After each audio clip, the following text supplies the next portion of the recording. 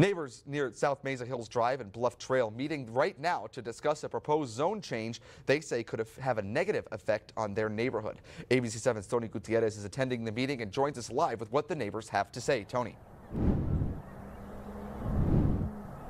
Sam, as you can tell behind me, this meeting is still going on. I'm going to step off to the side so you can see the amount of people present at this meeting. Now, following a letter received by neighbors saying the City Plan Commission would consider a zone change, neighbors began to worry. Officials with Home told ABC 7 they plan to build 104 units of affordable housing for families and individuals. They also said they expect construction to start late 2024 to early 2025, with completion in 2026. Neighbors in the area told ABC 7 they believe the considered zone change is going to bring traffic and decrease property value. We spoke to residents in the meeting, and this is why they told us they believe this will affect their neighborhood. We just don't feel that, one, we're going to be able to support that kind of traffic.